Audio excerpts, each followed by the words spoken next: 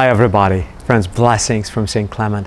It is a beautiful fall day, a day that the Lord invites us one more time to reflect on His presence and faithfulness in our own lives. And the Word of God that we hear today, it's not only encouraging, it is also affirming us in our mission of inviting all people to experience the fullness of life in Jesus Christ, right? The scripture that we hear today, which is a continuation of the 9th chapter of Mark, we see the disciples coming to Jesus, complaining again, like last week.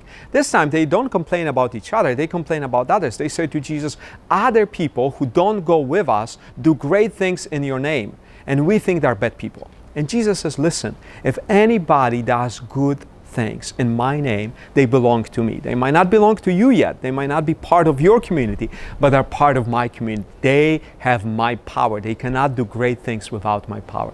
What Jesus basically says to all of us is, listen, some of us are Catholics, others of us are Orthodox, others of us are in part of the Protestant churches, and Jesus dwells in all those places, and in all those places calls people to holiness of life and to faithfulness to the Scripture. Within our own Catholic tradition, we are enriched by sacraments. We believe that those are most beautiful ways to encounter Jesus, not only in the Eucharist, which is the center and the summit of our own spiritual lives, but in other sacraments in which Jesus is present to us and His ministry can be felt by our receiving of those sacraments.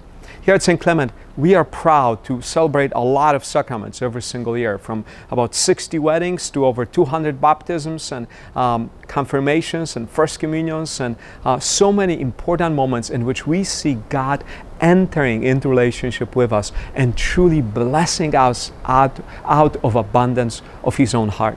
And then once we are blessed by God, once we receive the sacraments, we are sent out on the mission to share that blessing with others, right? And so my invitation to you as a community is that you ask yourself, who recently did you invite to St. Clement to be part of that community, and whom you should invite? I know this is hard, and I know people are much more willing to invite somebody for a dinner out to eat than to their parish church for an alpha course or a discussion about Scripture or even a social event. But I challenge you to consider it. Why? Because that's what Jesus asked us to do, and it's important actually to do what Jesus asked us to do, which is to be His witnesses in the world. And we do it by simply saying, listen, we have a great community here, a community that we strive to serve one another and be connected with one another. And we don't want you to be lonely. We don't want you to be alone. We want you to feel like you're supported and part of the community that is life-giving, in which everyone has an opportunity to step up and use your own God's given gifts and talents. We welcome everybody here, whether people are straight or gay, whether they're young or older, whether they're married or single, divorced, you name it. We believe that everyone is called and invited to be part of the celebration in which we recognize the true presence of Jesus in the Eucharist. I invite you, friends, to join us here at St. Clement, to consider making us your church. And if you have been gone for a while, to consider visiting us in person or joining our online liturgies. We love to pray with you. But even more so, we love to see how God makes a difference in our lives when we come together as a community. God bless you all.